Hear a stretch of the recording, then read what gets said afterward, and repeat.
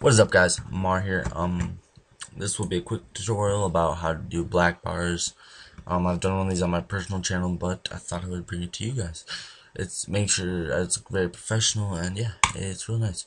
So first, what you're gonna want to do is drag your clips in, your color correction, all that, and then you want to go to Layer, New, Solid. 1280 by 720 is good.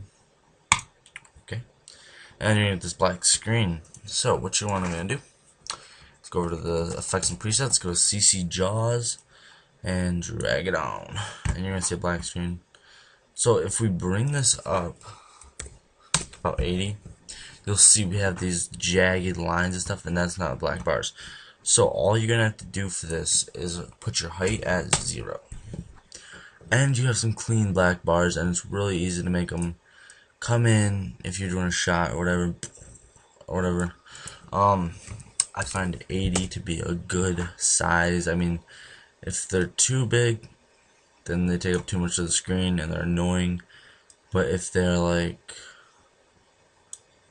too small, then they don't really do anything.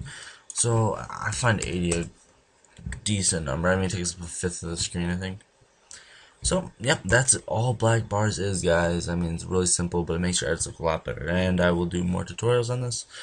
Also, go subscribe to our music channel. It is I'm managing it at the moment, but we will be getting a lot of good music on there, and I will be doing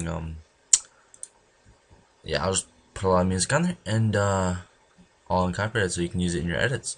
That's kind of why we did this, to help you guys out more than us. We already know how to do it, so we're kind of passing it on to you guys. I mean, you guys are why we're doing this. So please comment, rate, and subscribe. I know everyone always says this, but it actually does help a lot. And yeah, I'm gonna go back to editing an episode. But yeah, have a great night, guys. Please go check out our Tunes channel. And this is Mars signing out. Peace.